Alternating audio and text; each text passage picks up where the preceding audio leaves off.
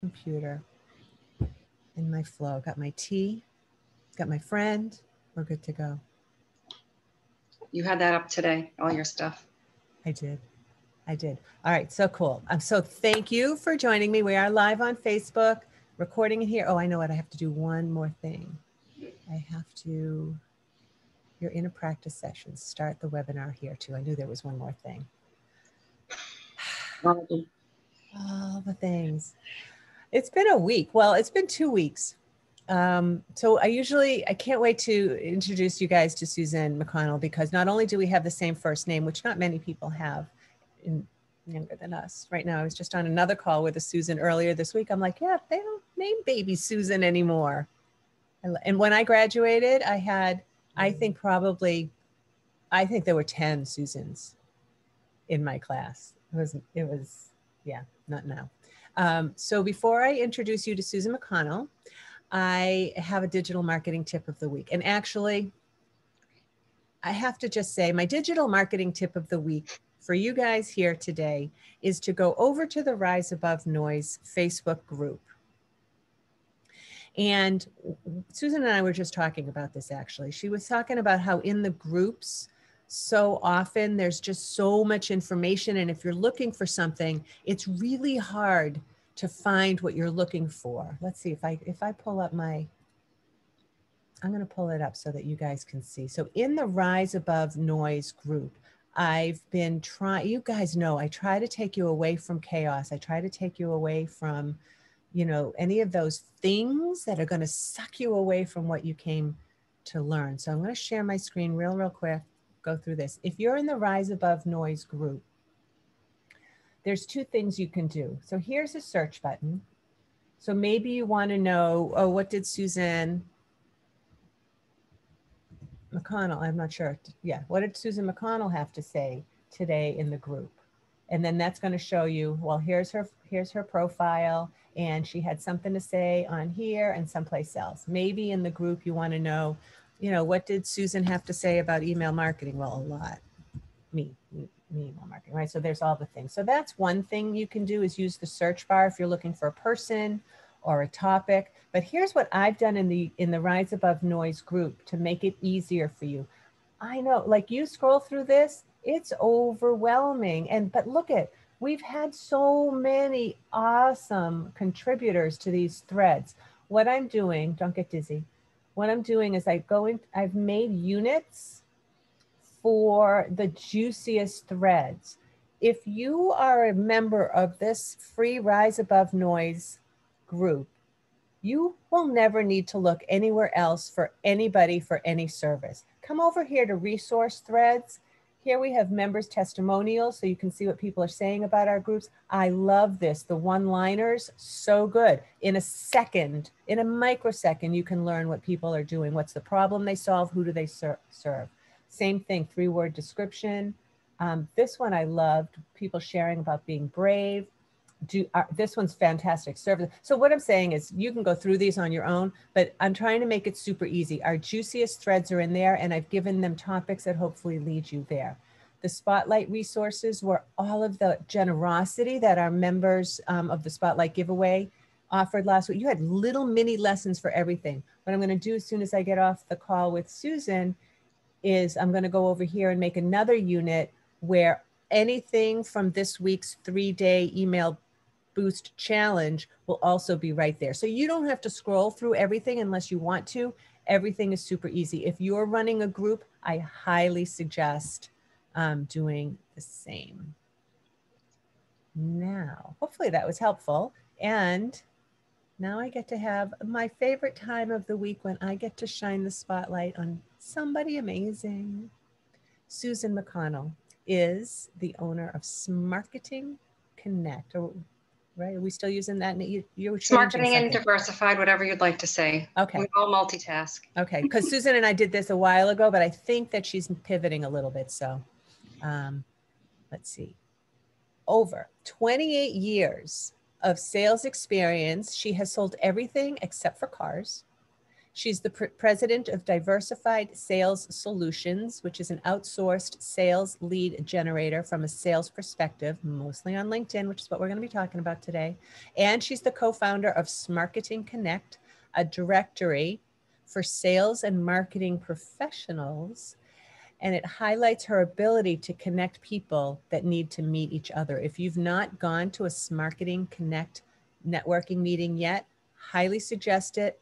Very well organized, really great contacts. So I asked Susan, what is your superpower? And I'm telling you, you guys, we're like one person split too. She said, oh, can I have two? So her superpowers are LinkedIn and connecting and introducing matchmaking people that need to meet. Tell me more about that, Susan. Yeah, I will. It's just been an innate thing in me for many years. And when I started my business, we were going to networking events in person, literally like 3 or 4 days a week, every single month. And so you're meeting a ton of people. And as you're meeting them and chatting, I'd be talking to someone and in my head, I'm like, oh, wow, he needs to meet this person and this person needs to meet this person. And like, I'm not even telling them about what I do. I'm like, oh, I'm connecting all these people. And so I've taken that ability to online on LinkedIn and I do the exact same thing. I found 3 people jobs.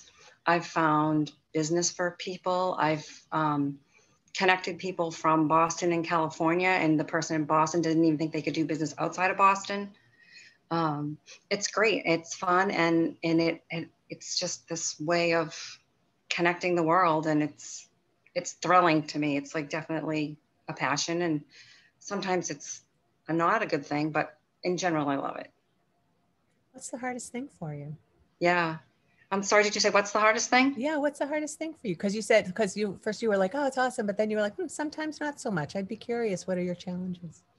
So I think sometimes I spend my time all over the place networking and introducing people. And sometimes I forget to even ask them what their problems are and how I might be able actually even solve some of their problems. So it's an interesting dichotomy that I feel about that. But it's, like I said, in general, I love introducing people to other people, but I spend a lot of time doing it. Right. Yeah. Right. So, and I need to focus. So when we're talking about, and I think that's the thing too, I just said that this morning in the live I did for the email boost challenge, was that, you know what, I do all this stuff. I have networking, I have a group, I have these spotlights. I sometimes forget to say what it is that I do, how I can help people, right? Like I'm so busy spotlighting this, that, and the other thing. So when you talk with people about being their authentic self and connecting through messaging on LinkedIn, how do you make it easier to be your authentic self connecting on LinkedIn? How do you go about doing that? Great question. I first want to back up. You said something, and I've heard you say it in quite a few of your talks. You talk about serving others. Mm-hmm. Well, here's something that I've learned recently. Yes, you are here to serve others, but you cannot serve others if they're not your clients. That's true, right? Right. So what I teach people on LinkedIn is how to serve others and be other focused, concentrating on their problems and solving their problems with your solution, which in technical terms is emotional intelligence. So what I do teach people is to, as you said, not to be salesy and spammy, but to be authentic, but yet also be thinking about the other person and asking good questions that are using emotional intelligence and their interests so that they engage with you. Because if you're just asking random questions or sending random information, you don't even know if that person's interested in that or they're going to engage. If they don't engage, they can't become your client. So that's what I teach. And it's mostly in the messaging. So let me ask you something, because I hear people talk about emotional intelligence. I know. And I think sometimes I'm like, well, shouldn't we just know? Isn't that just something we know? But how do you, like, let's say you're working with somebody who just doesn't get it. How do you bring them around to getting it? So you kind of have to look at how they're interacting with people and what they're saying. And yes, emotional intelligence is, yeah, you're in tune with their emotions, but if you don't know the other person's emotions, you're not going to be able to get them to engage with you. So it's about trying to get them to engage based on what motivates that person, and it's that person's activities, what they do, what they're interested in is where you go with the questions. So can you give me an example of that? I can give you an example. I can, maybe I'll do this. I'll pretend that I am talking to you. I'll say, Susan, I saw your post on LinkedIn about digital marketing and email marketing. And I see that you have done this for so many years. How is this going to, with the surreal situation that's going on right now, how is that going to affect your business this year? I see what you did there, right? Like right? So you were like, you're like curious. You're not pushing. What am I curious about? Yeah, you're curious about who you're talking to. Not like, I can do this, I can do that. Love that. And it's a huge shift for me too. And it's something that I definitely think I've always go down that path of asking questions about them or inferring about their interests but I don't go as far to ask them a good question for them to come back and engage with me. And that's some of the like, I'm definitely a very high connector on LinkedIn. I definitely have a high appointment ratio, but I think that learning how to make it about them and ask a question that they will answer back so that you can uncover something will make you more successful. And I've been doing it for the last, I would say, month, and it's really producing some results. I have 3 great opportunities. That's great. And also, I know from personal experience, LinkedIn is upping their game. Like, it seems like people are upping their game on LinkedIn between the live things, the stories, if you use it on your phone, more groups. I'm involved in more groups that have been phenomenal through LinkedIn. Like, the people in those groups are rarely over on Facebook. But right. I think it depends on who your audience is as well. Right. And then so when you're in a group and you're engaging in a group, you can use the exact same messaging technique. You don't want to just talk to them in the group. You want to take it from the group outside the group. So you see someone comment in a group and you say to them, you tag them and you say, I saw you in this group and I saw your comment on this group. Well, you make your comment and then you take it over to messaging and you take it back to the statement. I saw this question. How is that going to affect your business? Or how will you make changes this year? So that they're saying, oh my God, she cares to ask me these questions. So there's ways to use all of those things. I'm not as much on stories, but I think that's just a let's copy Facebook thing. But just 80% of B2B leads come from LinkedIn. There's been a 48% increase in activity on LinkedIn, and 75% of the people use messaging now for prospecting, and some don't do it right. 48% increase in LinkedIn usage in the past year? Oh, activity? Yep. In the past year, is that what that is? Yeah. I'm writing this down. Okay. 40, wow. And then I have, I gotta go find it. There are 17 million opinion leaders and 10 million C-level executives on LinkedIn. And it said study shows that these professionals turn to LinkedIn to make buying decisions. Mm-hmm. So if you're connecting and messaging with people and they're not answering you, yes, there are certain people that are not going to answer you, but if you're not trying to get them to engage, they're just not going to, unless they're that kind of person that says, oh, and then goes and reads your bio, because most people just will start talking to you and not read about you. Oh, And if you interesting. want to get into the profile, we could go there, because then someone's looking at your profile. Yeah, let's do the leads and not icky thing, because I think that Yeah. is where really it's a hard thing. So let's see.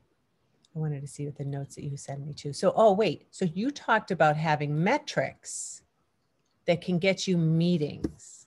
Mm-hmm. Now you're speaking to the geeky side of me. Tell me some more. Yes. So, well, as you know, there should be a process around everything. And if you are trying to generate activity and qualified appointments on LinkedIn, you have to be diligent. You have to be doing your touches. So there's a certain amount of connect requests that you should be doing every day. There's a certain amount of what I call direct messaging that you should be doing every day, and using this emotional intelligence, because it's there.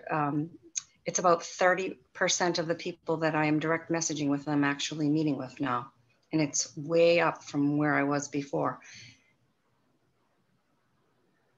So when you're doing, so what do you have for goal? So I was with somebody and she had, I think she called it the Q-tip, and I don't remember why she called it the Q-tip thing, but she had a little cup on her table, and it had 5 Q-tips in it. I think it was like for the soft touch or something. And she said that every day one of her income producing activities was to take a Q-tip out and put it in the other cup every time she did exactly what you're talking about, like touch somebody, make them, reach out to someone, send a direct message, ask for a connect, that kind of thing. And she said that way it became a habit. We're talking a lot about atomic habits these days. It became a habit. It got her, because she was committed to it. And then every time she would do it, not every time she would do it, but at least a few times, she would get the connect or she would get the call, and that was positive reinforcement. So Right. then she wasn't focusing on the negativity of it, she was focusing on the positivity of Positive. it. I love that. What a great way. Any way that you can track it. I do have, I call it a LinkedIn success tracker. I'm redoing it because it had almost too many metrics on it. And then I felt people weren't going to do it. I mean, there's so many things that you can track, but it's really very simple. You got to connect with a certain amount of people every day, and your number could be different. It could be 10. Even if you're doing 10 connection requests a day, that's 10 more people times 30 days. It's 300 people a month times 12 months. And if of those 30 people, 10 of those people start talking to you, that's 10 a day times 30 days. Like that multiplies. And then if you try to track that message from, talking to people to getting them to meet with you.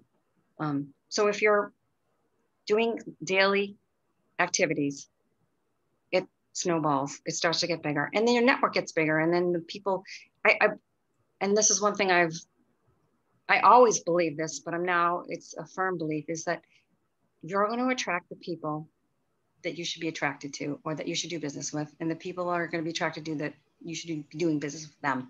And if you are yourself and you use this emotional intelligence, you'll find it. But if you don't do anything and you don't have daily processes that you follow, it's just not going to happen. You got to do it. How do you keep track? Do you use that sheet that you were just talking about? I know you said that you'll share that with us later I when you do finish have the it. sheet, but if I do you Well, really do you want use to I'm wondering if you use like a contact relationship management system, or how do you remind yourself who you've already connected with or want to follow up with? follow-ups? Yeah, so I use a CRM, but so I will not put somebody in my CRM till I set up a meeting, because right now they're just, do you know what I'm saying? But what I do every day to make sure that I'm getting those activities done is I do use the LinkedIn tracker. But if I don't actually pull it open, if you want to look at my really messy piece of paper, I do the check. Wow. So that when I get to the end of the day, if I'm at 30, I got to do 5 more. Wow. And sending the 12 direct messages, because you're sitting there with how many connections do you have? I have a lot. Whatever, greater than whatever. Yeah, you have a ton of connections. And some of those people are still your prospects, but yet you still haven't talked to them. And we're all still reaching out to new people, which we should be doing. But you can also, what I call direct message, and use the same strategy that I talked to you about. with bringing emotional intelligence and sort of re-engage some of these people that you've been talking to. And that's where you do 10 or 12 of those a day, and you're re-engaging some of these people that are still great people that you could do business with. You know what you're making me think of too? I know I had Kristen Tagliamonte was on a few weeks ago, and she was talking about the profile thing. And then recently, and again, I talked about atomic habits and doing the things and connecting. So you must know Matt Ward. Oh, well, you should, but he does a great, I went to he once a month, I'll put the link in this thread again. Once a month, he has what's called the Big Connect. And so it was basically like speed dating. And he just sent me his book. He is about word of mouth, right? Am I holding that up? So word of mouth referrals. Yeah. And when I heard, like, I work a lot with coaches and consultants, and is who I serve.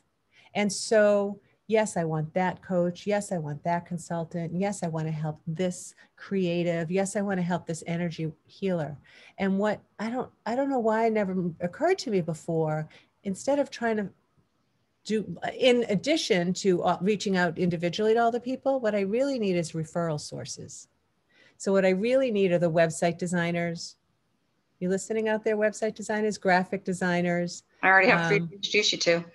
Right? Like people who are working with clients at that higher level, so that when they need the next thing, when they're ready for email marketing, I'm the person that gets referred to, so that I don't have to do that work of, like, in getting more people. Like, it's just a funnel of people. So I feel like you're making me think now too, right? I do this weekly spotlights, not for purely nice things. I learn things all of the time. Now you're making me think, go through my list. Yeah. Do you have Sales Navigator? I do not. No. Okay. So I do, for anybody that has premium, I'd switch to Sales Navigator. You can try it for a month for free. Yeah.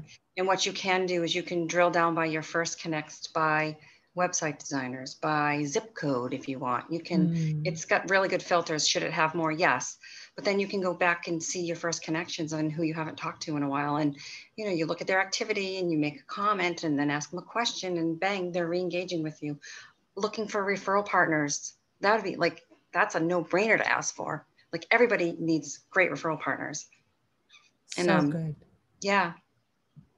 Awesome. I'm looking through our notes now too, because I know we had talked about a few things, and I might have gotten you off the rail. We can go all over the place. So yeah, so these are the things that you had said that we were going to. So we talked about transition to online to grow. Yeah. So, I mean, definitely. And growing your network on LinkedIn without ads. And I love, you already told us how you can do it in less than an hour a day. Do you use ads? Do you know anybody who's using ads? Is it effective? LinkedIn ads? Yeah. I heard they're expensive compared to like Facebook. I seriously don't know anybody in our worlds that would be using it. Yeah. Like larger companies, probably. Right.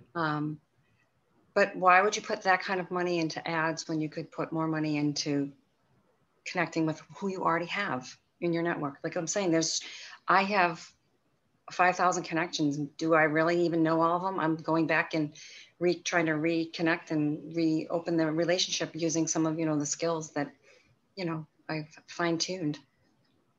I'm in sales for 25 years, and I'm always learning, always trying to find a better way. And that the emotional intelligence speaks to me, because being the connector, it's kind of a way you're taking the spotlight off of you and you're really putting it on them. Right. It's about serving others based on what they like. That's fantastic. Yeah. So where can people find out more about you? Well, actually, no, before I even ask that, because I do want you to share your information. What's it like to work with you? It's awesome to work with me. But what do you do? Like, I'm like, she's so interesting. I think maybe I need her. What would it look like? I have two ways that I work with people. I do one-on-one coaching, and I have an 8-week program that you can do one-on-one an hour a week with me.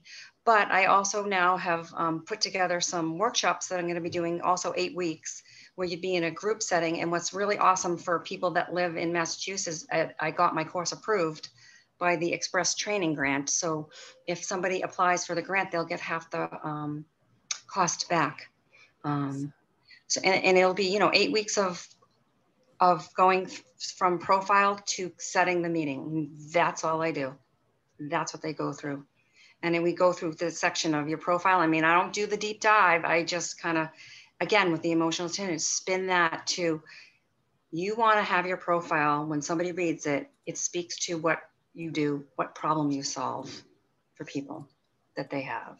Not, I am this, I am that. Right. That is one of my challenges when I start working with clients, is that because I'm a nurturer, I have a tendency to go, oh, this isn't, but honestly, like sometimes I have to say, okay, so this is all about you, and everyone is online looking for themselves. And so how, to have to shift that. And I'm not necessarily a copywriter. I can help people with copy. I can help people a little bit with their messaging, but honestly, if they've worked with, you mentioned that you're working with a coach. I've worked with coaches. It makes all of the difference to know to find out what is your why, what is your core, what are the core values, what are your non-negotiables, and then to move forward with that and to make it easier for people to understand where you're standing, where your flag is planted, and how they can get more of these the results that you've had with others. Yes, but you also want to set yourself up as an authority. So in doing that, you have to say, and if you look at my LinkedIn profile, you'll see I have just redone it. I've helped people, well, collectively with everybody, I've sent over 45,000 messages in my career. So you learn from the bad, you learn from the good, and you learn how to go through it. So you've helped send 1 million email messages. That gives you the authority. It shows you're an authority, and that's what you want to do. Right. I love that. You've sent what? It's probably more than 1 million. I'm just making the number up, but you've helped 40 clients send 1 million email messages in the last, over my career. So so if I was reading that, I'm like, oh my gosh, she knows what she's talking about. I want to read more. And then they read more. And then you talk about problems that people have. It's what's called problem, agitate, solve. You talk about a problem, kind of agitate it a little bit. And how do you solve that? You solve that with your email marketing that you have done. That is so brilliant. Problem, agitate, solve. But I love that what you were talking about too, over 43,000, however many clients. And you will see wonderful examples of that. If anybody's on Clubhouse, which next week I'm going to start a room in Clubhouse. So join the Rise Above Noise Clubhouse next week. I'll figure it out by then. But if you go through Clubhouse and you're looking at people's profiles, that's pretty much what you're saying. Yeah. Are some of the most compelling profiles, is that they start with over X amount of people helped, over this many results. And I love that you said problem, agitate, solve. Results, then you find the problem, they agitate. And yeah, Clubhouse is great. You just have to be careful, don't join too many groups. And I think the small groups are going to be way more successful than the large. And I agree. The large ones are good for learning. I was on one with Stu McLaren yesterday, who I follow like it's my job. Stu McLaren, Amy Porterfield, Donald Miller, I haven't seen on Clubhouse yet, but those are 3 people I follow and consume all of their stuff. And it's always great to listen to Stu talking about creating community and how to engage with people on a real level, right? Yes, look at your numbers. Yes, do the things, but also never forget that they're real people. Awesome. And get them to engage with you as real people, because you're a real person and they're a real person. So it's very cool. Right. And have a strategy so you don't get sucked into that rabbit hole. I have put your LinkedIn and your Smarketing Connect link on the thread. Is there anything else you want me to share as a link?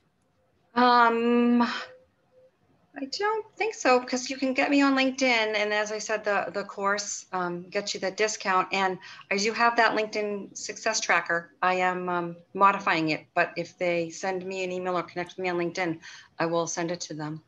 All right. And when you create that course, please make sure to share it in the Rise Above Noise group. I think that would be an awesome thing to for us to just up our game. Like we're working really hard as solopreneurs. It's good to be in a group setting to get hive mind and problem solve, but even better to learn how to get better business, more aligned business with more ease. And I think that's what you're bringing. Yeah, definitely. And they do get 2 personal sessions with me where I sort of help them refine their messaging. But you will and leave with ways to and strategies to do it. So it's great. Yeah, I will definitely put that info in the group. Awesome. Awesome. Susan, thank you so much Thank you for for having me. being with me. I'm going to, you guys, if you're... Into the second power, right? Yes. Yes, yes. All right. I'm going to, if you guys have any questions, pop them in the thread. Susan and I will be watching that over the next couple of days, or tag us if you have any questions. Definitely connect with Susan on LinkedIn to get all of her notifications. Thank you, Susan. Thank you. I loved it.